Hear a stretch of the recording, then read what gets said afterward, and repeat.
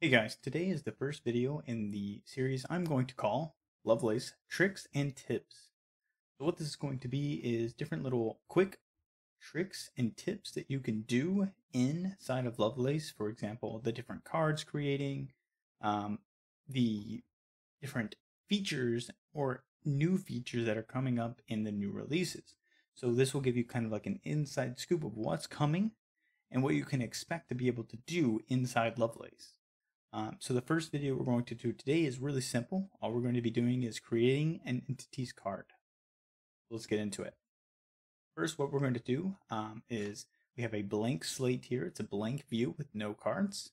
And we're going to edit the dashboard and add a card. We're going to add an entities card here, which is at the bottom of this pop-up. And what you can see is that brings up the entities card configuration page. So here, what we can do is configure everything about this card.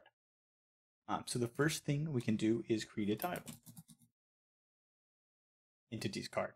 So this is displayed on the top at all times and is only changed whenever you change it in the configuration.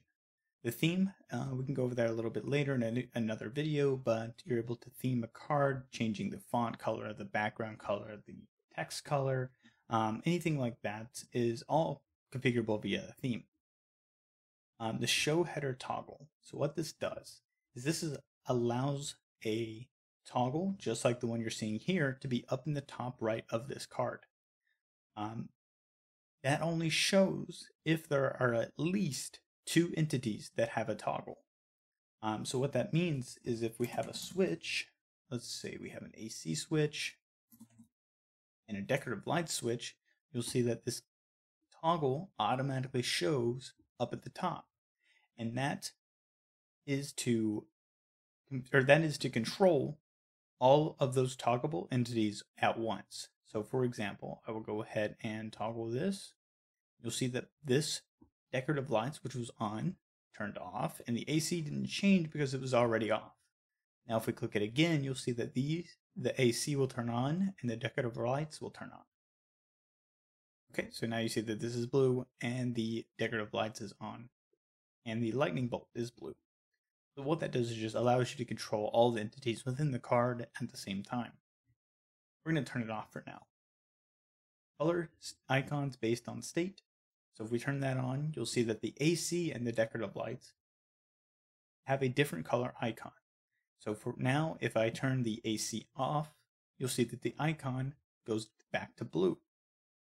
What this does is entities that have an on and off state will color their icon a little bit differently. So in this case, we're turning it from blue off to yellow on. And that just gives you a little bit more of a visual cue to if your entity is on or off. Now next, you'll see that we have a lot of rows here, bottom, and they're called entities.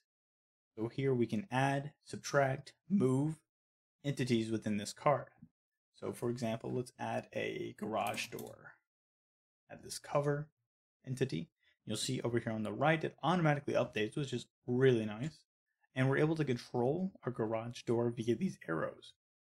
You'll see that now the garage door has been turned on, or it's the garage door is open. And if I close the garage door, the icon turns back to blue and the garage door is closed and the icon actually updates.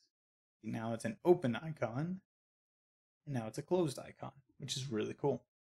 The next thing we can do is delete entities off of the entities card. So if I click this X here on the entity, you can see that the garage door cover here is no longer on the entities card. And the last thing that we can do here is actually move entities within the card. So now I've moved the decorative lights to be the second row. I can move it back down to be the last row. So this is a nice little feature that was currently or really recently added to Lovelace, was a drag and drop. It gets rid of those arrow icons over here on the right, makes it a lot cleaner. That's really it for the entities card. It's a very simple, basic card. Probably the most used card. It allows you to display a lot of information for different entities, all on one card, which is really nice.